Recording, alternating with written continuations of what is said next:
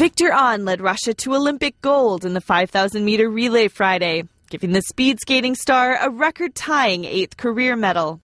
Ahn was born in South Korea but became a Russian citizen in 2011. With 8 laps to go, the Russians took a commanding lead, earning their 5th short track medal in Sochi and a new Olympic record.